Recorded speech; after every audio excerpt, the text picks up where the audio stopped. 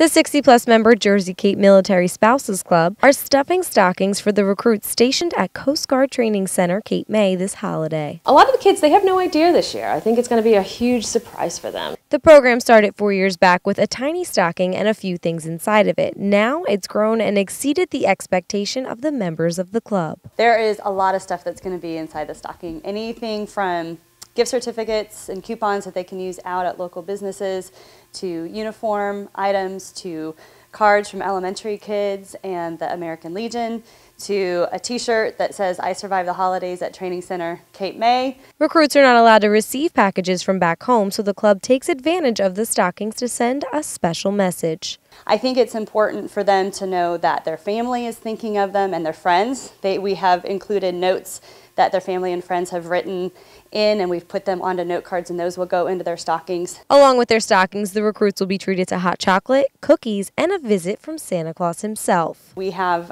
one of our spouses, male spouses, is going to play Santa and has a blue Santa costume that he's going to read a poem the night before Christmas, but all about boot camp. This is a way to lift them up a little bit, and being there and seeing them and then hearing feedback from them over the last 3 years, it was their absolute favorite. They love it. The 290 recruits will receive their Christmas stocking on Christmas Eve.